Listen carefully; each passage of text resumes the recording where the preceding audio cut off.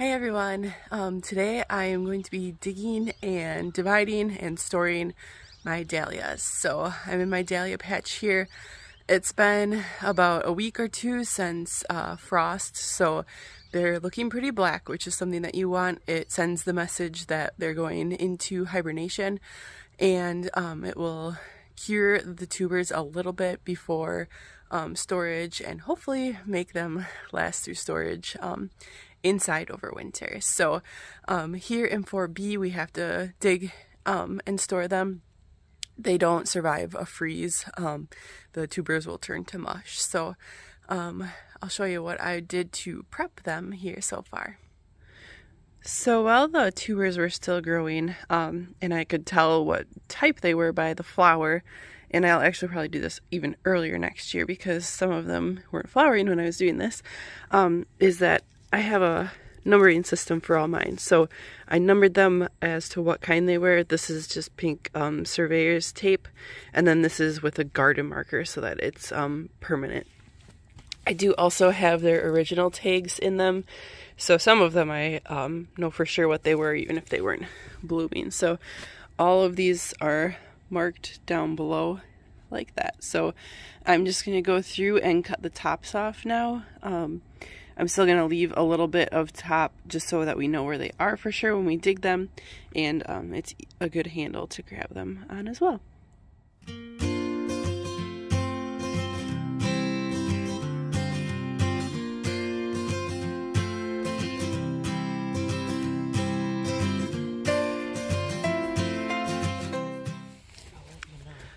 Okay, so we're gonna dig our dahlias now. So we're gonna start, we just have a shovel. The pitchfork that has like the 4 tines that are thicker are a lot better for this, but I do not have that. So we're using a shovel. So we're gonna start about a foot out, which is gonna be a little tough in here. They're pretty packed in, and go straight down and just loosen a little bit all the way around, and just go slowly and try not to break any of the tubers in the process of removing it.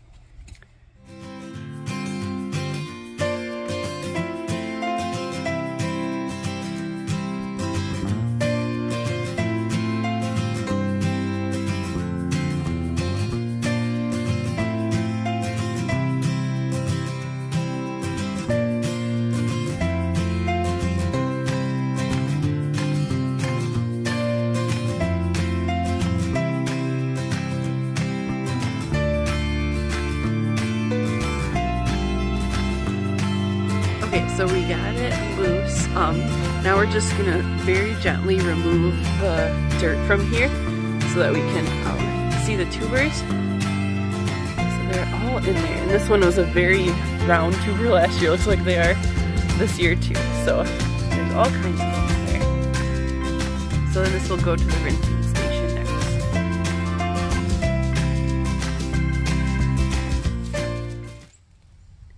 Next step here is to rinse them off. We got some rinsed off here, so just a gentle stream does the trick here, but you want to try to get all of the dirt off.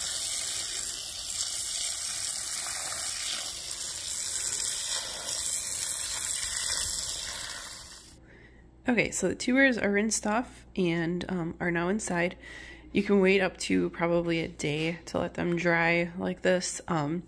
We're gonna split some of these right away just because we have so many to do. So a few things to watch out for. So like this is a broken neck. That's not gonna give you a viable tuber. This is also a broken neck. That's not gonna give you a viable tuber. This one also has a lot of rot. So we're not gonna wanna save the tubers that have those brown spots on them either.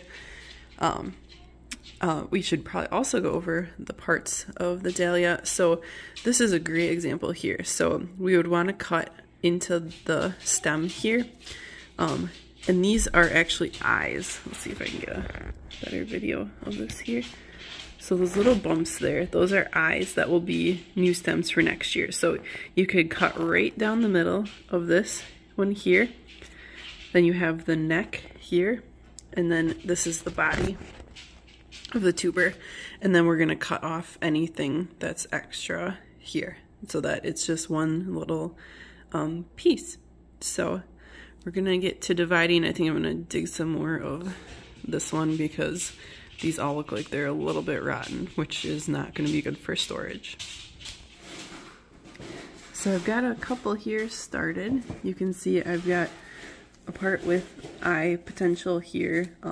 It's kind of hard to see them, but if you kind of divide the difference, you're likely to get one here. So like this one here, I'm just going to be cutting as close and dividing the difference and leaving stem on with that tuber.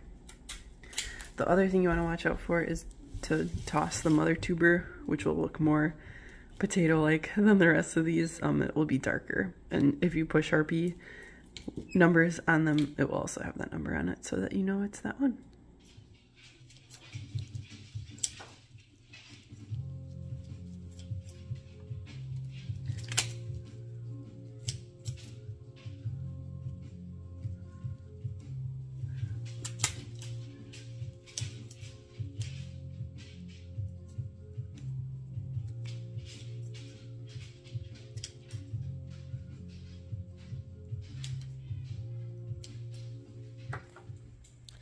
So after we get all the tubers separated and cut, I take a Sharpie and put their number, which corresponds to their name, in the document that I have. This actually came in handy this year because I didn't get to mark a couple of them, and the mother tubers you could still read it after we rinse them off. So that's very handy in keeping them separate when you store them too. So we're going to let them dry like this maybe for up to a day.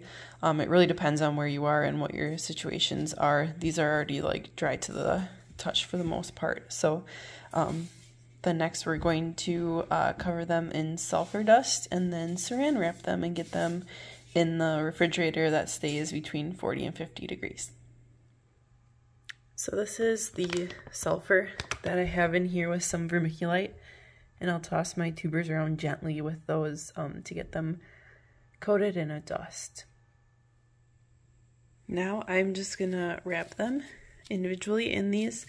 So you want to make sure that you got like a full turn to keep them all separate before you wrap the next one. This will keep them separated. If one of them rots, it won't spread to the next one. So like that. Just grab another one here.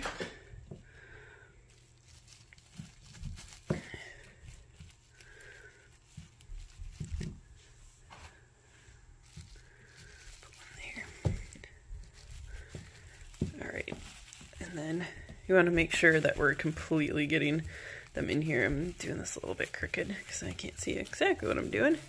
And then wrap this all the way around.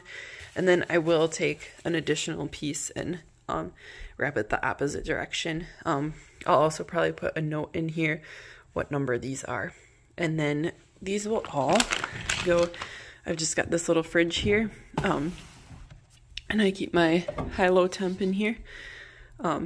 Ooh, we gotta adjust it a little bit because we don't want it to be under 40 degrees. So they'll go in there. I do also have the second one, wine fridge. It only goes down to 46. So that one's all set to go. And then I will just check on them every month. All right, thanks for joining.